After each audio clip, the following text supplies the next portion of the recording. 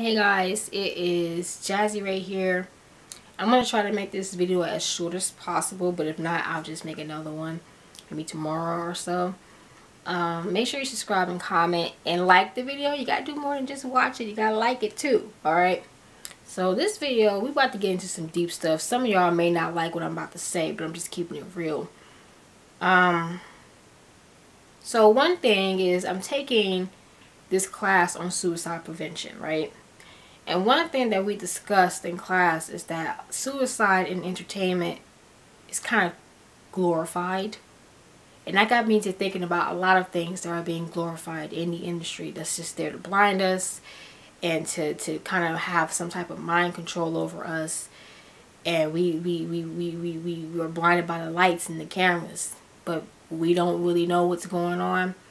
So even though I feel like a lot of us know what's going on. So the first thing I want to discuss is suicide and mental health, because I feel like it's not discussed. Suicide is something that people are ashamed about, family members, the neighborhood, the state.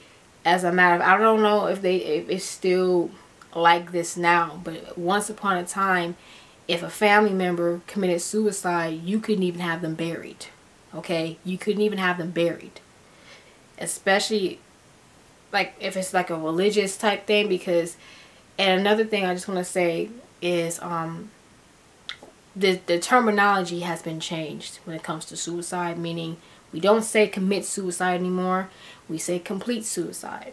The reason for that is commitment is like a spiritual thing. It's like a promise almost, right? Like when you get baptized, I'm committed to this religion. When you meet someone and you connect, I'm committed to this relationship. So when you say I'm committing suicide, you made a promise to yourself that you will commit suicide. Complete suicide is like completing a task, completing a goal, completing your homework, okay? Complete, not commit. And plus, with the whole religious thing, it's just committing a sin, okay? So that's why we say complete and not commit. Okay? So I just want to put that out there. Also, mental health is not talked about enough. I feel like I have a right to speak on entertainment, because I feel like, well, for one, I will be in the entertainment industry, and two, when I get there, I plan on making some serious changes. I feel like instead of being empathetic when it comes to celebrities, because I think the thing we don't realize is that celebrities are human too. Even the ones who are being controlled, they're human too. They're, what's in the words of Soul Illuminati or Spiritual Soul, bots. There are bots in a human form, okay? Which means they still are human, alright? And instead of bashing that person and calling them crazy and this and that whenever they have like a meltdown, why not have some empathy and talk about mental health? And the number one person I want to bring up is Kanye. Do I like Kanye? No, I don't like Kanye at all. I don't. I never liked him. Never. But when it comes to we know that he's bipolar. So when he has his episodes, people tend to bash him. And as far as like his views, those are his views. Do I agree with his views? No, not really. I feel the problem with Kanye is he doesn't know how to articulate himself well. I don't think he means any harm, but at least some of the time he don't mean no harm. But he has issues. And maybe, you know, I just feel like instead of just clowning him and making fun of him, maybe we should talk about mental health, because you wouldn't do this to the average person, or maybe you will do this to the average person. And you gotta remember, these celebrities, I don't care how much they try to keep private, their lives are in the public. They struggle to keep their lives private. That's why you have, and I want to get on the celebrity couples too, because that's another thing that we glorify that's not real, you know, especially with social media. Another thing is, like I said, suicide is definitely glorified in the industry. Death, period, is glorified in the industry. People make a lot of money after they die, and people make a lot of money writing songs about death. You know what I mean? Now, to me, I look at death as a transformation. You know, it's something that's symbolic. But you take a look at rappers like Tupac and Biggie, X. And niggas get mad when you bring up X. But let's just call a spade a spade.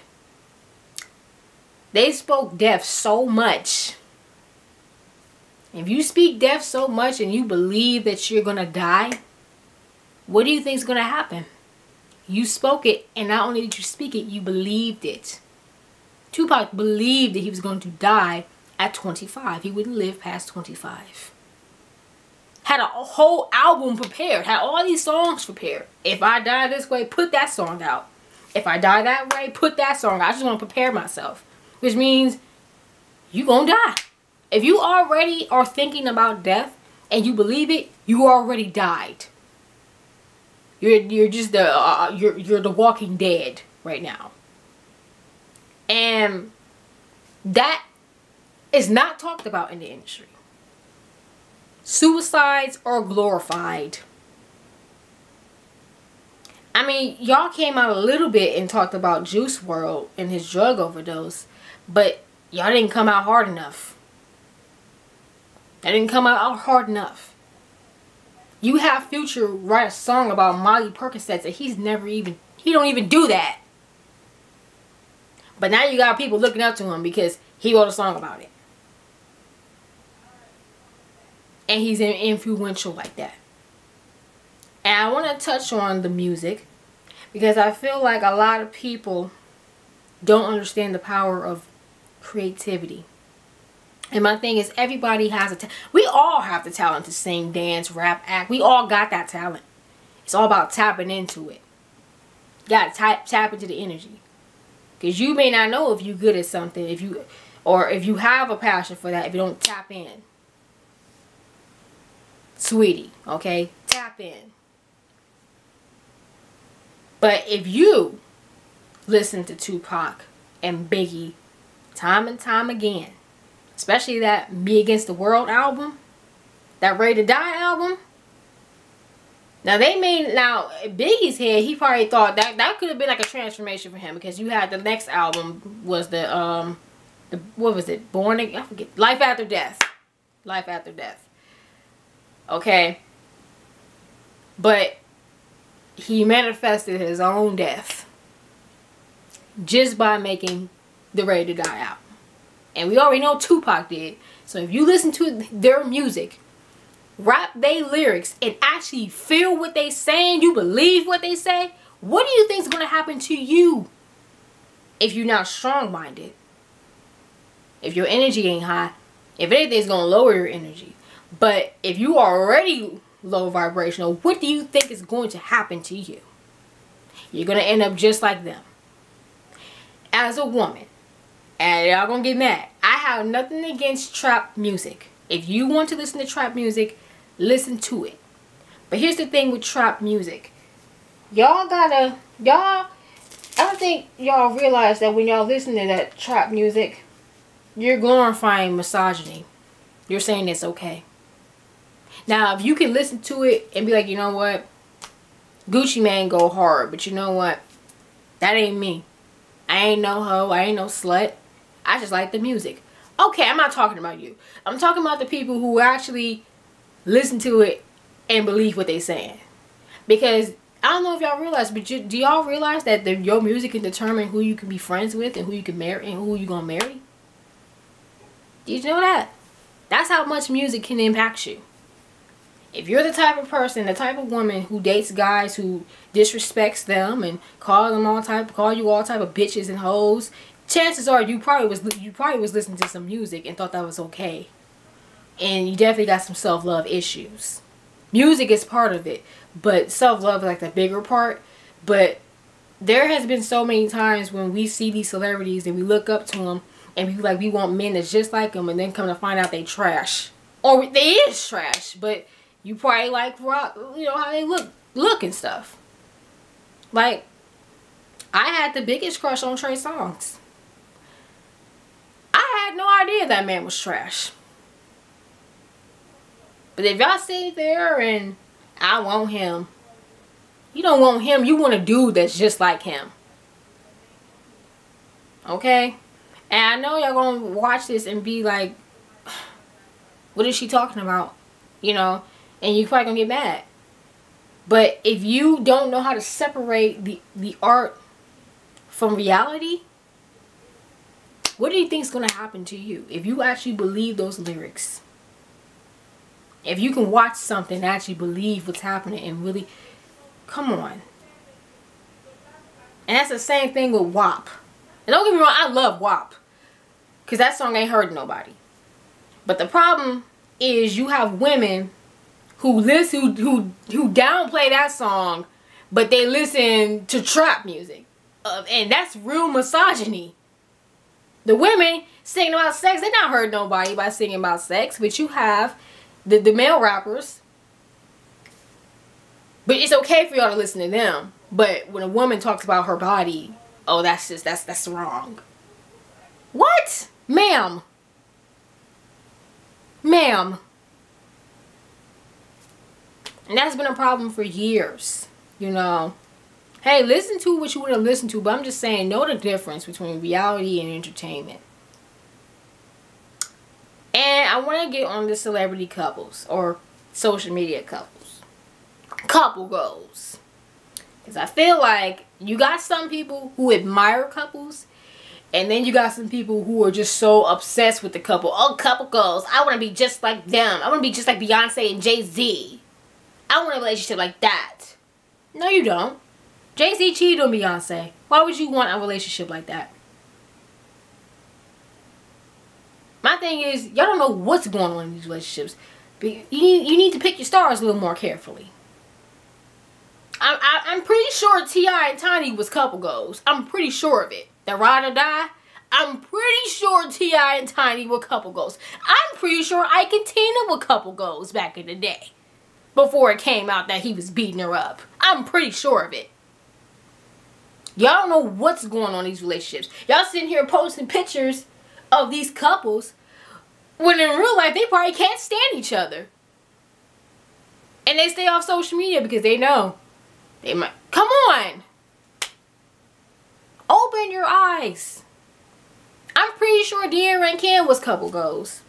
And they may still be couple goals to y'all. But then it came out that he cheated not once but twice. And the thing is, the first time he got caught, y'all let it go. The only thing I can say about De'Aaron and Ken is that they keep their business themselves. We don't know what was said and what De'Aaron said to Ken and if it's gonna work it out or not. You just saw them together. That's it. You don't know. They could just be doing it, and I actually do believe that at this point it's just for business purposes at this point. But that's just my opinion. I don't know what's really going on. But my thing is, y'all looked up to them as a couple, and then it came out. You shouldn't have been looking up, and then because my thing is, when celebrities are not who you think they are, you're disappointed. Oh my gosh, I didn't know he was like that. That's because you shouldn't have been looking up to them in the first place. You look up to your parents. You don't look up to no damn celebrity who don't care about you, who don't even know you. I advise y'all to watch an episode of Facts of Life if y'all can find it, called Starstruck. Kim Phil's character, Jermaine Jackson. I'm not even gonna give it away, but watch it, okay? Because honestly, the shit that y'all be doing, just glorifying shit, that's something little kids do. That's something a child would do. You know? And I'm just keeping it real. Y'all may not like what I'm about to say. It's okay to admire a couple and be like, you know what? I know they got problems, but I admire them because they strong and they work it out and they get through it. But you really got people like, oh my gosh, I love them. I want to be just like them. Oh my gosh. And they have no idea what's going on. Why do y'all look up to celebrities? Why?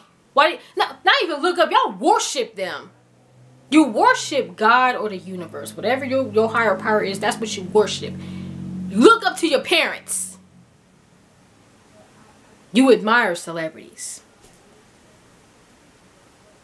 I just don't understand it. And the thing is, it's like so many things are being, even this dumb shit with the Gorilla Girl. Y'all really making jokes about this shit.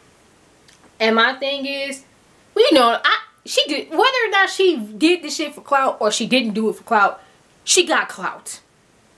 But y'all sitting here making jokes about it. And actually doing dumb shit because she did it. And she's, I'm not gonna get into it. Because I was gonna make a video on that. And there's no point for me to make a video on that. Because what she did was stupid. It was just stupid. You can't even get the type of Gorilla spray that she was using. You can't even get that from the hair department. There is a Gorilla snot gel, because I was going to buy it one time. But there is no Gorilla snot spray. She should have known better than that. A little kid would know better than that. But y'all making jokes about it, glorifying it. And actually doing dumb shit after that. I saw one video, this girl was, I think she poured some type of alcohol on her vaginal area. And it's like, why would you do that? And now you got little kids looking up to that. Same thing with these couples. Same things with the rappers talking about drugs and all that. And my thing is, I gotta question the parents. Ain't really the child's fault, and it's not really the entertainer's fault. But I gotta question the parents, because what are y'all letting y'all kids be exposed to? That's like the whole thing with Cardi B and the WAP, and oh, her daughter can't listen to it, but our daughters can't. Cardi B is not your daughter's parent. What are you talking about? Raise your own kids and stop looking for celebrities. It's the same thing. Stop worshiping celebrities. Stop it. That's all I gotta say. Make sure y'all comment and subscribe. And if you get mad by anything that I said, tough. Tough. All I can do is keep it real. And I'll see you guys when I see you guys.